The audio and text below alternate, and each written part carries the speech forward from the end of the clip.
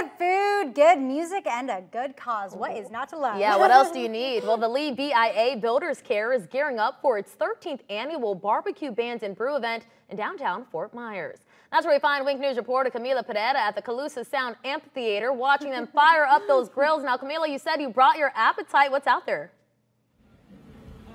I did eat already, so that appetite has been filled up since then. I mean, don't get me wrong, for anyone who wants to come out here, there's tons of food, tons of activities. You can even hear the music now because this event is already underway. Barbecue Bands and Brew is kicking off with a great start, and soon enough, the judges will be sitting right here with our very own Wink News anchors Nicole Gabe and Taylor Wirtz here as well. And we actually have one of the judges here. We have Austin Clinton. So tell me a little bit about how this event has been here for so many years and how you were a part of it each time.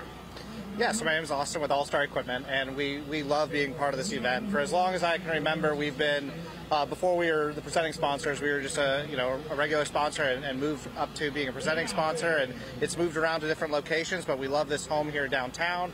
It's a really exciting event to really get some money in to help people in the community and get everybody together on a beautiful day and have some good food and some good beer.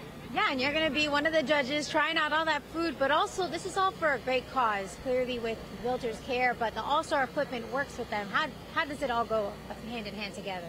So us being in the construction industry, we've always been involved with BIA, which is an industry association of people and businesses, and their offshoot of that is the Builders Care, which helps repair and build houses for people that can't afford it or are special needs. And us being in the building industry, it just works with us to help and give equipment and give money to something that's in our industry.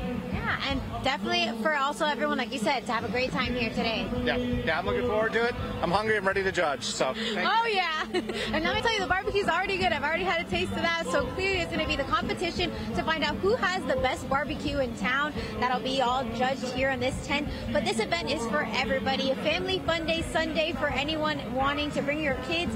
At 12 and under, it's free, but for the adults, it is $15 at the gate. And again, it's already kicked off, and it'll be all underway here in downtown Fort Myers until 6 p.m.